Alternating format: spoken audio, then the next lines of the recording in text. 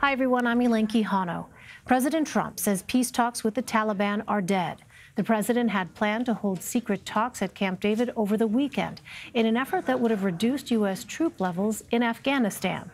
Nicole Killian has more from the White House. President Trump took the world by surprise when he announced on Twitter that secret meetings with the Taliban and Afghanistan's president were off. We had a meeting scheduled. It was my idea, and it was my idea to terminate it. The announcement comes in the wake of a Taliban suicide bombing that killed 12, including a U.S. service member whose remains were returned home Saturday night. When I heard, very simply, that they killed one of our soldiers and 12 other innocent people, I said, there's no way I'm meeting on that basis. There's no way I'm meeting. In a statement, the Taliban says the canceled talks will damage America's reputation, unmask its anti-peace policy to the world even more, and increase its loss of life. Camp David is the country retreat where presidents have brokered some of history's most famous peace deals.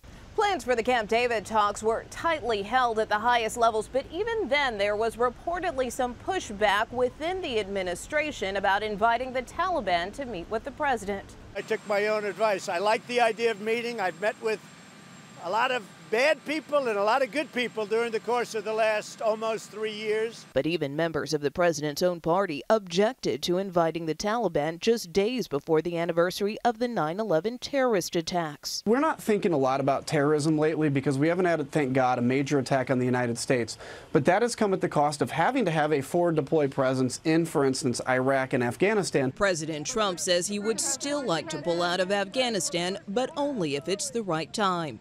Nicole Killian, CBS News, the White House. Let's bring in CBS News Chief Washington Correspondent Major Garrett. Major, thanks so much for joining us.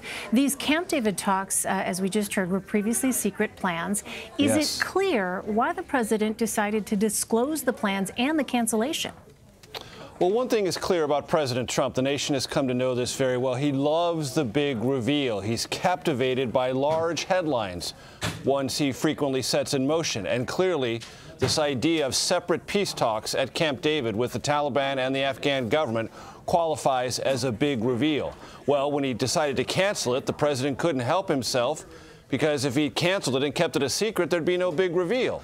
And I think he also wanted to send a signal, not just to the Afghan government, that has been deeply worried about the course and direction of these negotiations with the Taliban, that the president was reconsidering the whole basis of those negotiations and what they'd produced so far, and to send a signal to the Taliban that the president was also having second thoughts and more willing than he had previously expressed for U.S. forces to remain there and remain at current force levels.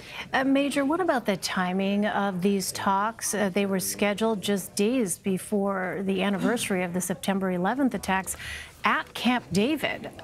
Why would the White House schedule these negotiations at that place at that time? Well, taking into account the president's agreed upon impetus for these negotiations, remember, these negotiations weren't happening without President Trump being aware of them.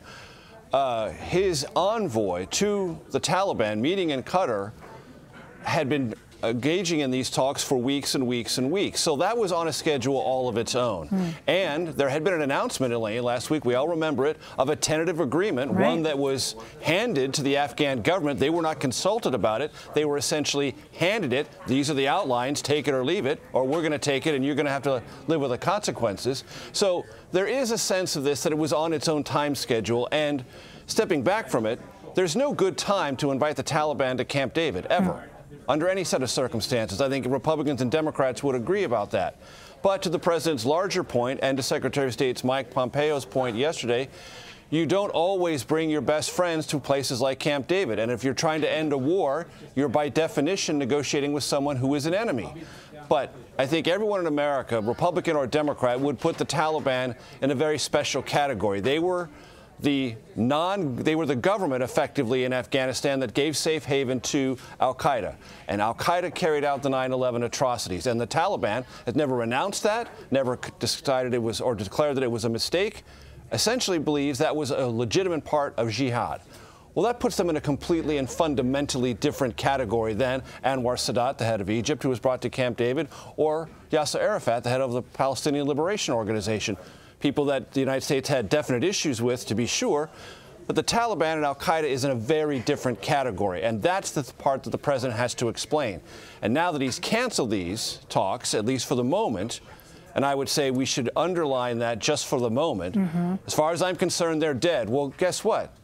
There's still an issue. The Taliban controls nearly half of the terrain in Afghanistan. It is a potent terroristic fighting force. Americans, NATO troops, and Afghan security forces are still imperiled by the Taliban's presence. And if the president wants to fulfill that promise to leave Afghanistan, there's only one entity to talk to, the Taliban. So at some point, maybe these, or likely, I guess, that's my sense of it, these talks will be revived with probably a different set of assumptions and a different set of goals maybe, but I don't think they could be described as dead permanently. So to follow up, Senator Bob Menendez, the top Democrat on the Senate Foreign Relations Committee, said he was unaware of the Camp David meeting with the Taliban. Here's what he and Senate Minority Leader Chuck Schumer said yesterday about the canceled talks. Let's listen to that. I don't know how you bring the perpetrator, or those who gave refuge to the perpetrator of September 11th as we approach the 18th anniversary to Camp David when they're in the midst of conducting attacks which recently created the death of an American. The bottom line is that the leader of Afghanistan, Ghani, who most people think has done a lot better job than his predecessor, has been basically excluded. And he's never met with the Taliban. For the U.S. to meet with the Taliban and not have the leader of Afghanistan to meet with the Taliban is something that's doomed to failure. So, Major, we should note it was not just Democrats, of course, who voiced objections to this idea. How concerned are some in Congress about how the White House is approaching Afghanistan? Well, a lot of concerns. And look, there is, I would say, in general, a bipartisan consensus that leaving Afghanistan is a good idea and is a policy objective worth pursuing. But this is now the third administration I've covered that having that policy goal and pursuing it is fraught with not only policy implications, national security implications, and potential political peril. And what is, I think, important to note about Charles Schumer's soundbite just a moment ago is, think about this. There have been 2 elections in Afghanistan.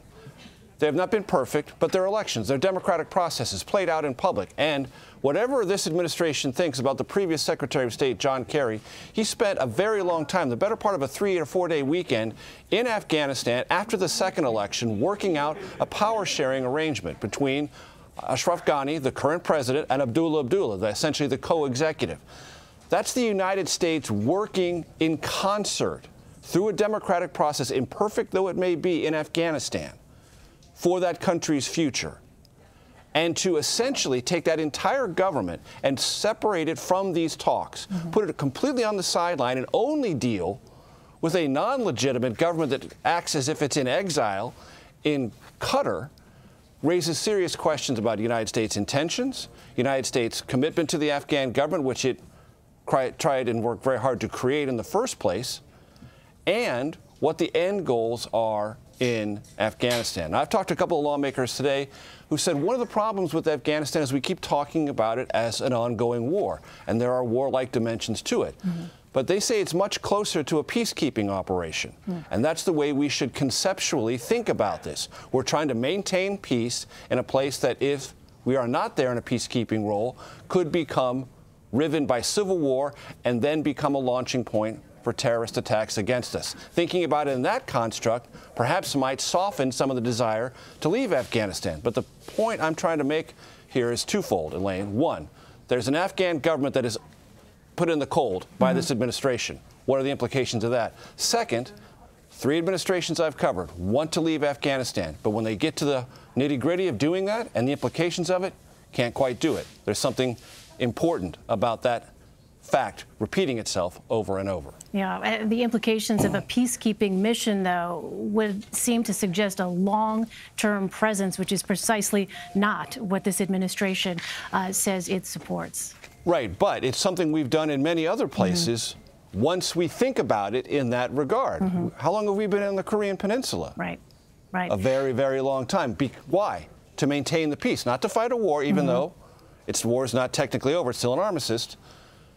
We're there in a peacekeeping role to keep the peace. And in that sense, perhaps it is not just the policy, the money, and the methods, but the way we think about it and the way we conceptually decide what our long-term goals are. Maybe it's not war, and maybe it's not defeating the Taliban. Maybe it's accepting them as a regional force of some significance that we either cannot or will not defeat on military terms, but keeping the peace. Perhaps that creates a different political environment around a very tough set of policy considerations. Yeah, it'll be interesting to see if that notion sort of gains traction here in the wake of the disclosure of these failed talks.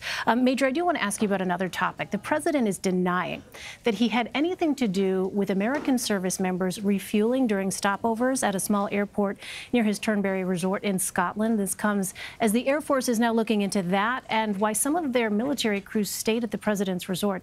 Here's what Mr. Trump said about this. Right. When a plane stops at a massive international airport and gets fuel, I don't own the airport. When pilots stay, I own a lot of different places. Soon you'll find that out. Because I'll be at some point prior to the election, I'm going to be giving out a financial report of me, and it'll be extremely complete. I'm going to give out my financial condition, and you'll be extremely shocked that the numbers are many, many times what you think. I don't need to have somebody take a room overnight at a hotel. All right, the president has been steadfast in not releasing details about his personal finances. Do we know anything more about the supposed financial report, and what would the significance of that be? I certainly know nothing more about it. It came as a surprise to many reporters out there on the South Lawn. The president has released financial disclosure forms, said over and over again that's all you need to know, the American public. And to his credit, and it's worth noting, he did not release tax returns, as every previous candidate for the presidency did in the previous 40 years, and he was elected anyway. The White House says, and the president says, that's a settled issue. But it's clear now that the president finds some political reason to say more about his financial condition. We don't know what it is. We don't know if it's going to include tax returns. I think if it definitely was to contain tax returns, the president would have said that. That he did not lends me to believe, based on my long experience with him, it'll be something in between a financial disclosure report and tax returns, possibly something asserting that in no way, shape, or form has he or the Trump organization benefited from his time as president. But this issue about Air National Guard refueling stops at Glasgow Prestwick Airport, which is near the president's golf resort at Turnberry. All right, the president's correct. He doesn't own the airport, but the airport has been financially struggling. More than 600 flights there in the past 3 or 4 years have, with Defense Department contractors, plowed money into that airport. Why is that airport significant? Well, if tourists are going to come to Turnberry, they need an airport nearby. Keeping that airport afloat is not of insignificant importance to the Trump organization or the Turnberry Resort. Now, those are just facts. I'm not suggesting the president did or didn't do anything, but those are salient facts, and there's an investigation, not just by the Air Force, but by the House Oversight Committee as well. All right, Major, thank you so much for helping to sort through all of those developments on this Monday. Always great to see you. My pleasure.